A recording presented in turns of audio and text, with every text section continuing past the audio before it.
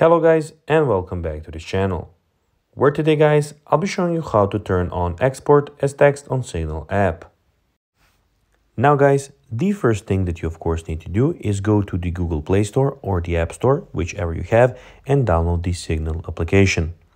Now guys, when you did that, you just need to go and log into your profile. But guys, if you do not have one, you can always go and register to Signal. But guys, if you do not know how to do that, you can always go to our YouTube channel where we have plenty of how to Signal videos where you can see how you can do this. Now guys, that we got that out of the way, let's see what we actually have in front of us here.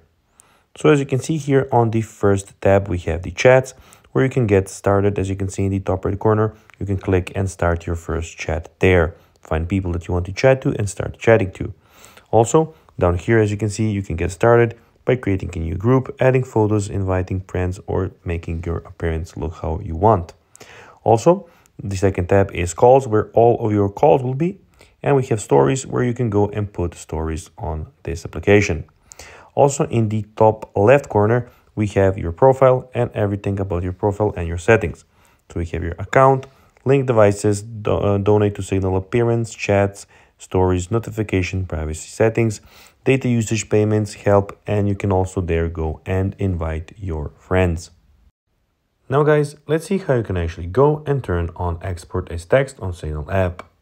Well, export backup chats from the Signal app desktop app to Markword and HTML files with attachments. Each chat is exported as an individual MD or HTML file, and the attachments for each are stored in separate folders.